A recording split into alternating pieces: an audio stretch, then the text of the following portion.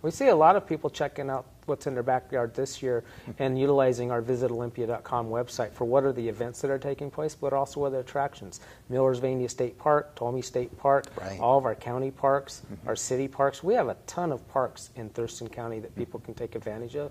Think about the Chehalis Western Trail as well, of what they take advantage of, and they come into the visitor center. I was surprised, that's one surprise I had, was the number of local people who come in the visitor center to get bicycle maps and Thurston County maps and what is there to see and do. That's great. Are there, you mentioned a little, I think you touched on this earlier, visitor and tourism related businesses that use special needs people as employees. And I think you mentioned a few of those employers that do that. Is that something that may be increasing in the near future? I think it's increasing for a couple of reasons. One, culturally, it's acceptable, and both acceptable at the business level, but also acceptable from the visitor. And they understand that that's an awesome thing to do, is to employ somebody that is disabled. And so where they fit in our market spot, a lot of people will work in the hotel industry, both as maids, and they also do some maintenance work there as well. And then in restaurants too, they'll get engaged in the restaurant business, normally in the back room and doing things and putting preparations together. But I think it's growing. That's wonderful. One of the things that I was doing some research on was how much money is spent in Washington State for what we traditionally would call in tourism or visitor, and it's over $15 billion a year. $15.9 billion. 15.9 now, wow. Yeah. And that the Washington State Tourism Office, it used to be an office for that, was credited with having over 2 million online visitors a year click onto their website, and that offered a lot of information to tourists near and far about what was available to visit in Washington State. And a lot of us are aware of the fact that that tourism office closed down this year due to the state budget crunch, and that Washington State actually, as far as I know, may be the only state that doesn't have a statewide tourism office. Has that put pressure on bureaus like yours to provide even more information to visitors? How has that impacted bureaus throughout the state? Yeah, so the tourism office officially shut down on July 1st. One staff member is still remaining at the Department of Commerce to make sure the website experiencewashington.com is going on. Excellent. But what's happened is that did put pressure on, and what I like to say is that the crisis created an opportunity for us as destination marketing organizations, visitor and convention bureaus, and the industry side too, so hotels, restaurants, attractions, to come together and say, wow, what should we be doing? What should the model look like? Right. And so now what's called Washington Tourism Alliance has been formed. It's a 501c6. It started in February. They just hired their first interim director, Suzanne Fletcher, and they have a team being put together, and then there's several committees that have been developed. One is a long-time funding strategy, one is marketing, one is the website, and so those teams are working together, and then also to put on a tourism summit next year in March. Working together, they're moving forward. They've already raised $300,000 to move forward with it, and now they're saying, what is the longer-term marketing strategy to build that? We'll be a membership-based organization. They will come back to the legislature next year and say, what does a private product model, partnership model look like? We're looking at California. We're also looking at Alaska to say, how do we work that? So January 1st, that group will actually take physical asset of experiencewashington.com over. They're also taking some of the other assets that the State Tourism Office had with the publications that it had and did as well. So that group is moving forward together to put tourism in Washington State back on the map, that we're alive and well and trying to do business together, because we have international partners that already expect a relationship with us and have to help us promote it. So from our standpoint, it does put a little more pressure, and it's put a little more pressure on us specifically in Olympia, because we get a lot of phone calls now because they look for where's the state capitol and who has the information.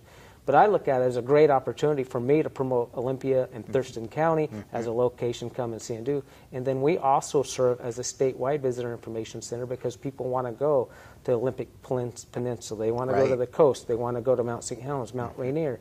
They also ask about wine country and what's in Eastern Washington. So we have a great opportunity to promote the whole state and keep them here a day too longer instead of sending them on into British Columbia or to Oregon. Right. And we mentioned a little earlier in your bio that in your first year, you've created already a number of interesting programs within your office and in your bureau and some new marketing strategies. Could you kind of elaborate a little bit on that now, what some of them are? Yeah. So the questions I like to ask is, what did we do really well? What could we do better? What should we stop doing? What should we start doing? Who else should we partner with? And what other resources do we need to be successful? So when I took over, that's the thing I asked my staff, that's the thing I asked my board, and that's the thing I asked my members. So we took those questions and then started to implement them.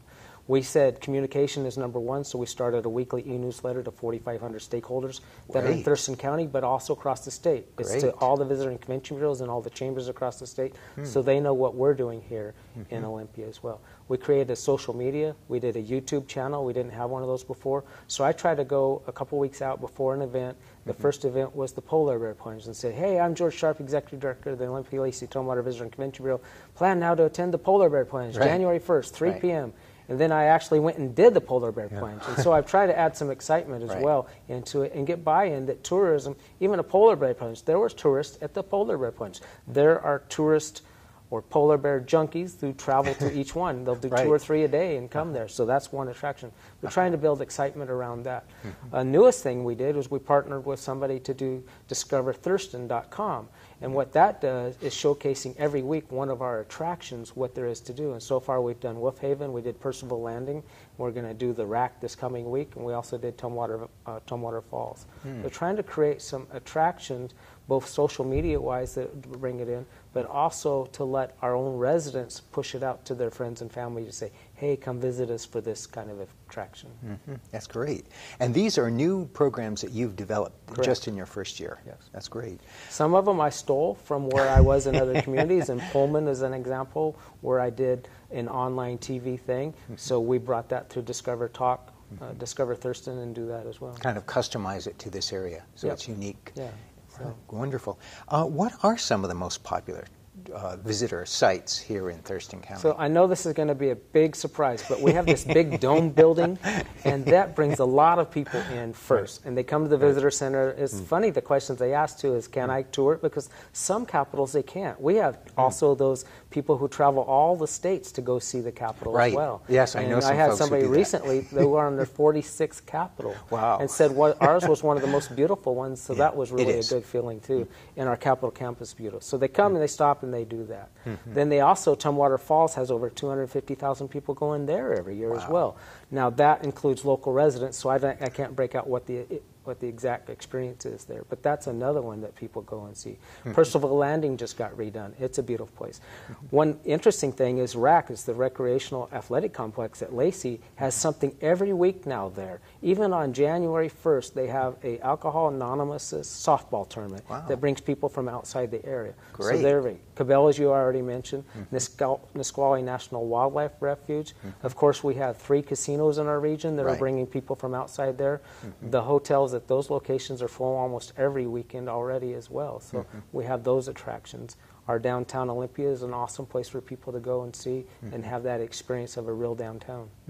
And you're talking about experience. Increasingly, we hear that people are now focusing in on their visitor experience and tying that into when they go to a new location or to a nearby location that they haven't really examined before, trying to experience how people live in that given area. It's almost called experience visiting or experience tourism, or where the quality of the experience is important. Is that something that the Bureau is focusing in on? We call it authenticity. So we are a true, authentic experience that people can come see and do. It's interesting. Some people argue about Leavenworth, whether that's authentic or not. But Leavenworth is authentic to itself as well. So we're trying to say, what is our authenticity? What are the things that people talk about? Think about downtown Olympia. Olympia. That is an authentic place that people are going to come see That's and do, right. where you have students from Evergreen, you have elected officials from the state legislature, you have local people, we have some homeless people that hang out in downtown. That is such an eclectic place that people love to go come see and do have that experience of that. And then the shops that we have there too, those are locally owned shops, right? We don't have a lot of national retail in downtown Olympia, so they get that flavor as well. Yeah, some great shops, great restaurants, great ethnic restaurants, fine, good food at reasonable prices. Yeah, downtown Olympia is a real gem, but we have a lot of gems here. And we have a lot of gems in the rest of the county as well. Right, and exactly. my job is really to find those and start to tell their stories through public relations and marketing. That's great. Is there anything else you'd like to share with our audience? I think one thing I want to share with the audience is that we run the Visitor Information Center with volunteers and a staff person, but the volunteers help us keep that open. And when we get slammed by visitors coming in, then they help also take, and we'll have 2 or 3 people working with the people that come in there. So we do still need some volunteers as well for that. And the long term I want to share is that tourism is good for a community. And we estimate that over $319 is saved every year by each one of our residents of taxes they would have to pay if we weren't bringing in visitors here. So if you think about your favorite restaurant, and if no visitor went there, would that favorite restaurant still be able to stay in business? Right. And they may not be able to stay in business if they didn't have the visitor impact coming along. That's right. And your bureau is part of that, generating that visitor impact. And as you said earlier, you need volunteers. Do you have a volunteer training program to help those people that may be interested? We do. When they come on board, they get onboarded as a volunteer. We have a guidebook that teaches them. So they don't need to be nervous if they don't know everything about the community. We teach them that, and the visitor teaches them pretty fast too with the questions they ask, and then we get the answers for them. I get stumped once in a while, and my staff love to try to stump me too. Embarrassed. I lived here 13 years, and I didn't know we had a lighthouse out by Boston Harbor Marina. Yeah, and cool. the lady came in, she had a guide, and no, it's here. And so it's fun that way too. And who should they contact? If someone out there has some time and they'd like to participate, they'd like to give something back to the community, and they're particularly interested in visitors and helping them, who if they just call me directly, because I like to have that first engagement with them. So call me at the Visitor and Convention Bureau. I believe you're going to show the number later on the screen. Yes. Yeah, and our website as well. Great. We always ask our guests, what are 1 or 2 of the things you most like about living and working here in Thurston County? Well, I have a funny story about that. Over 14 years ago, my wife and I were driving through here. We'd been to Ocean Shores, and we were on the way to SeaTac. And we stopped at what's then called Coco's. And my wife looked at me, and she says, or I looked at her, and I said, "Do you ever want to live here?" And she said, "No, it's way too big." Because we were in Pullman, a little bitty town. And 2 years later, I had the opportunity to come work for the state tourism office. So we did our research. We were looking around. I was looking for a different job at that time, and we came down and explored it. It's the sense of place that this Thurston County has, but also the cohesiveness of people working together as a community. I know we have our differences on certain things, but people love this place, and they don't want to leave after they've come here. I love... Sure, the rain sometimes gets tiresome, but also we don't have big bugs, and we don't have hot heat, and we don't have sultry conditions. So that, and then the outdoorness that there is to do and see.